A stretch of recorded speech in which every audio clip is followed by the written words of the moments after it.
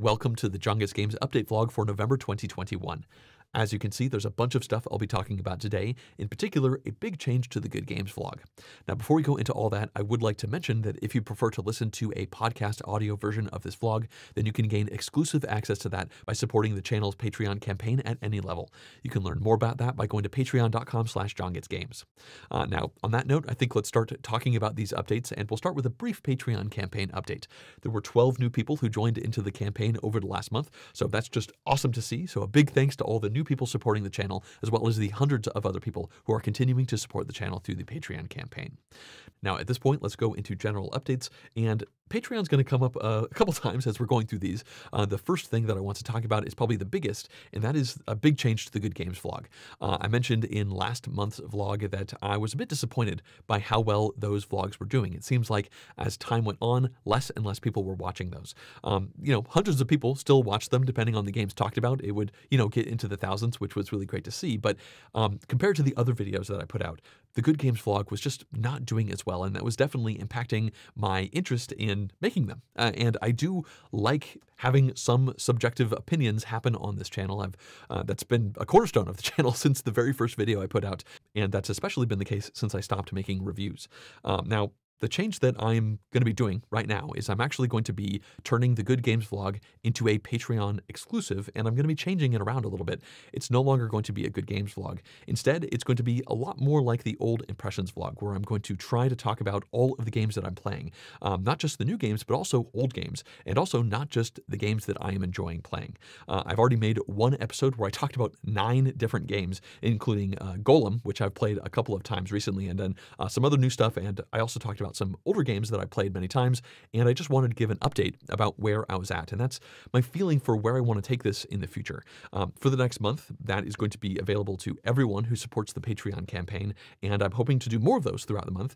The idea is that as I play games, I will talk about them. Maybe I play a game once and I just talk about that one game, or maybe I play a few games and then I talk about a few. It's normally not going to be 9 games that I talk about, but it is going to harken back to the time when I was, maybe a little bit more negative, a little bit more critical. The fact that it's going to be, as part of a Patreon perk, I just feel a little bit more comfortable, talking about all of the games that I'm playing. So that's an experiment that I'm trying out. As I said, there's one episode available. It's already out there for the patrons to listen to. So if you're interested in that, then go ahead and sign up for the Patreon campaign, and I'd certainly appreciate that. Now, the next thing I want to talk about is some more changes to the Patreon campaign. One of those involves a change to the videos that are voted on. Now, I sent a message about this out to the patrons already, so they know about this, but for a long time now, the patrons of the channel have been voting on 2 of the tutorials that I make each month. And the big change here is that from now on, they are actually going to be voting on playthrough with friends videos that will be happening each month. The idea is usually I'll be playing these with Anastasia or Nick, maybe both of them, or maybe neither of them, and I'll play some of these games with other people, perhaps guests coming in. But the idea is that that is going to be the kind of video that the Patreon campaign is going to be voting for from this point on. And I know that's not going to make everyone happy. A lot of people prefer the old style tutorials, but a lot of people also do seem to be preferring the playthroughs. And I'll tell you that from my sanity perspective, I am loving making these playthrough with friends videos. It's a great mixture with my old tutorial style. And the plan right now is to continue making both of these. The old tutorial style will certainly continue to happen as sponsored videos are happening. So I will have a lot more variety with my workday, which is great, again, for my sanity. And also, I'm really enjoying the newness of making these playthroughs with friends, and also just, playing games with my friends. The editing process for those videos is significantly longer, I will say. I'm trying to figure out ways to bring that down, but I'm still really happy to be making those. So yeah, that's yet another change to the Patreon campaign. In fact, this moves us into another one of the updates, and it's a little bit more broad, and that's just Patreon campaign experiments that I would like to try. The original plan was I was going to unveil a whole bunch of changes to the campaign right now at the start of November, but as October went on and I thought about this more and more, I became more and more uncertain with how exactly I wanted to make those changes. And so what I've decided to do is try some things and see what sticks over the course of this month. One of those things is the change to the Good Games vlog, obviously. Right now I'm calling it what I've been playing. So that's a big new experiment that I'm trying out. There are some other ideas that I have that I'd like to try to put out over this next month. I don't want to commit to anything. It's possible I might try a couple ideas and they just flop. So maybe what I've been playing is going to be the main thing that you see over there. But I'm really hoping to have some actual changes, concrete changes to the Patreon campaign that I can announce at the start of December. And I'm trying to be very vocal about it to all of the people who are supporting this channel and try to, bring them into this this whole situation as well.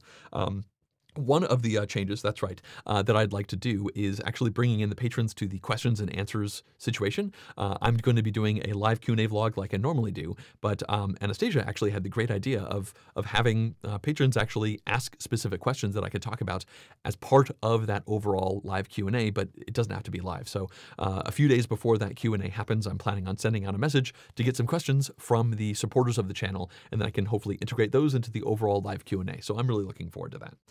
So yeah, that's essentially going to bring the updates to a close. I guess I could kind of finish this off by saying that the big changes that I announced at the beginning of the last month, namely the playthrough with friends videos and also the spin-off podcast that I've been doing with Anastasia and Nick, that those have been going really well. I've been putting quite a bit of effort into those. The last episodes of each of those that went out was for Ark Nova, and I spent more time on that Ark Nova project than I have on any other video project I've ever made before, like period, in the almost 8 years I've been making this channel. And that was not sponsored. So October was a pretty crazy month, and I'm not complaining about that at all. I'm just figuring out ways to make this whole process quicker, but also the amount of satisfaction I felt putting out that video in particular was just very high, very, very high. And so these things are really energizing me in a way that's making me excited for how things are going in the future.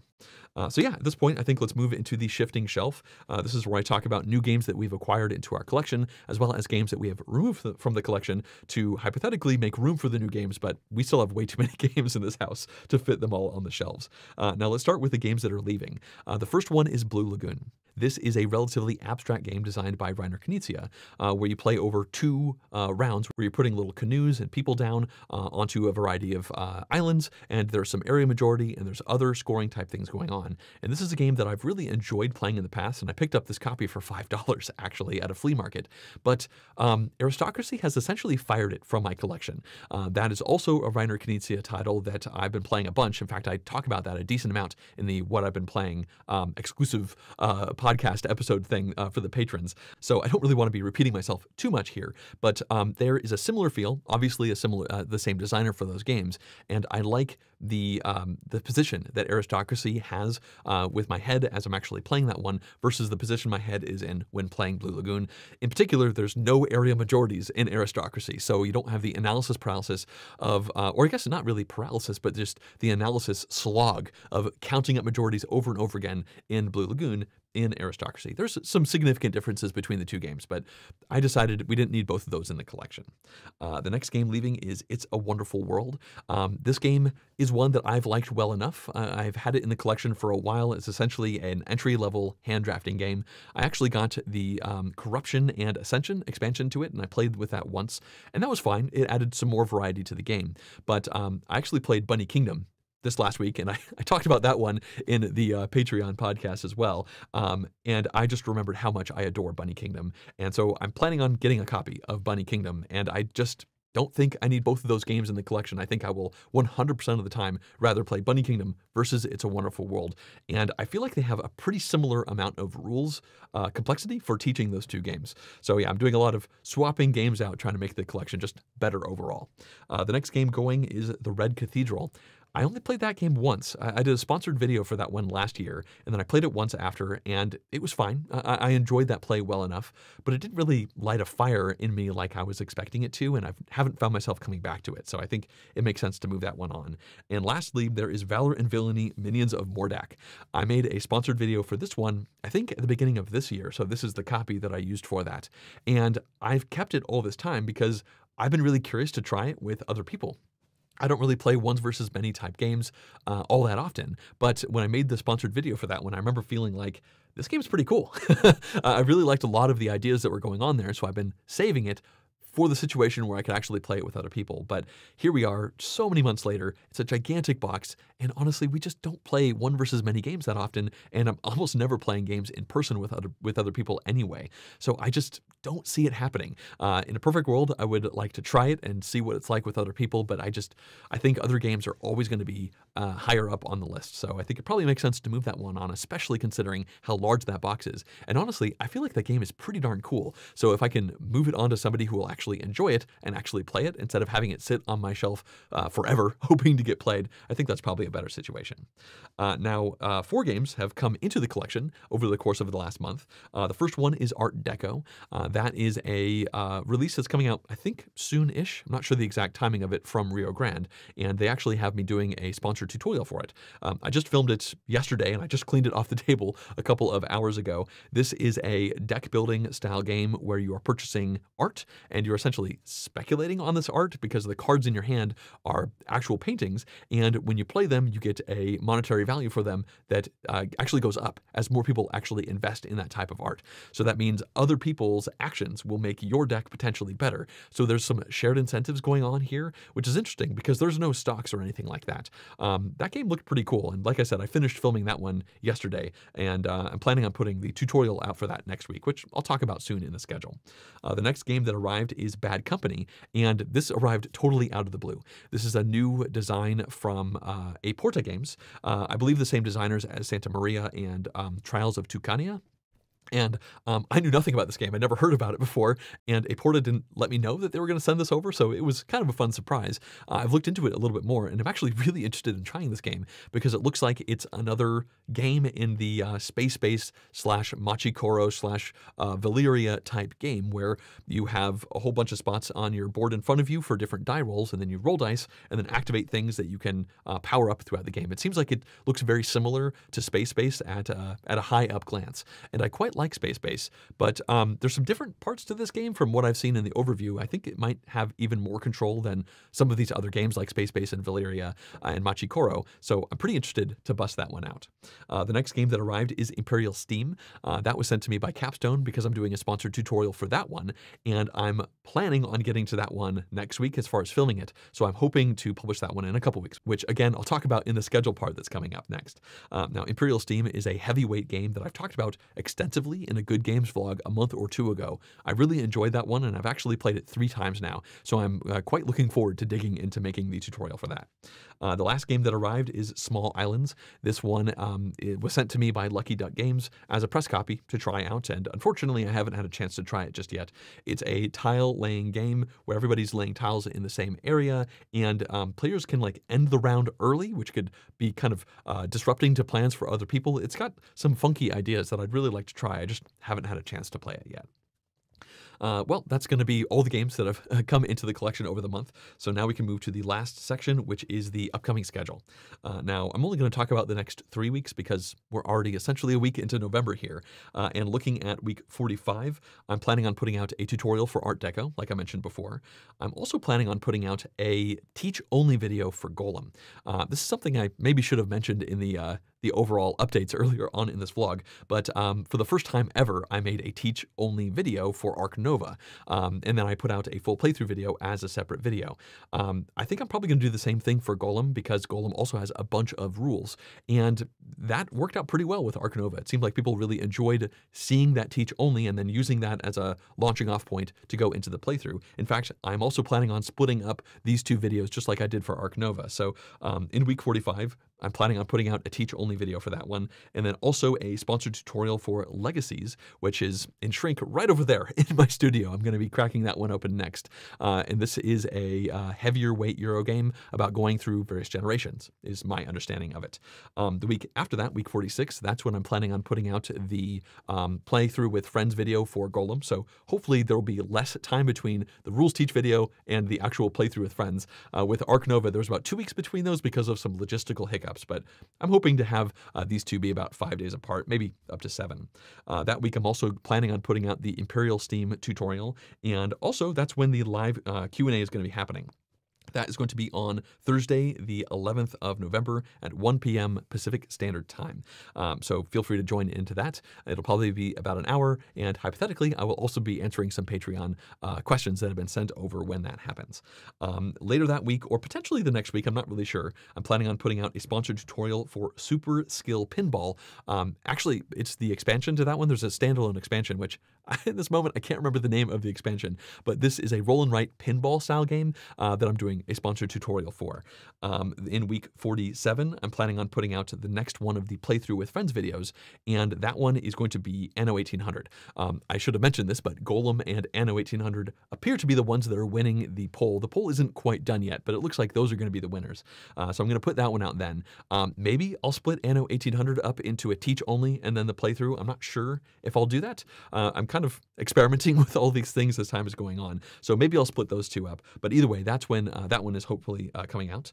That week, I'm also planning on putting out a sponsored tutorial for Bequest, which is sponsored by WizKids, just like the Super Skill Pinball.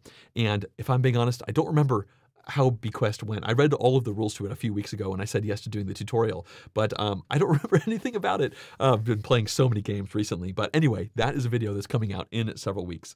And finally, the last video, hypothetically for the month, is going to be a Games Radar vlog. I'm really going to try to do those once a month, so I'm planning on doing that one near the end of this month because it will have been about 4 weeks since I made the previous one of these. Scattered amongst all of these videos, I'm hoping to do some more of the Patreon exclusive content that I talked about before, specifically, you know, what I've been playing. Hopefully I'm playing games to actually talk about them as the month goes along. So yeah, that's a snapshot of what I think the month of November is going to be like. Of course, a lot of these things could change as the month goes on. So yeah, that's going to bring this update vlog to a close. If you have any comments about any of the things I've talked about today, then please leave them down below as comments. I do like getting feedback like that. It would not surprise me if some people are not super happy with some of the changes that are happening, and I totally understand that. But, you know, the only constant is change. And I think, you know, constantly tweaking things and trying to make things better overall is something I need to strive for.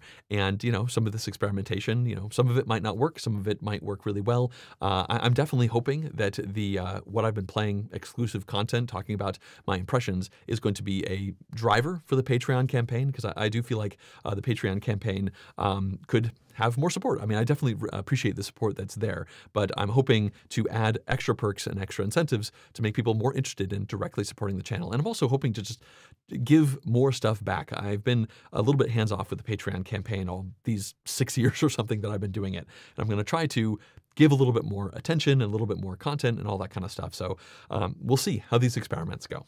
All right, I think that's going to bring this update vlog to a close.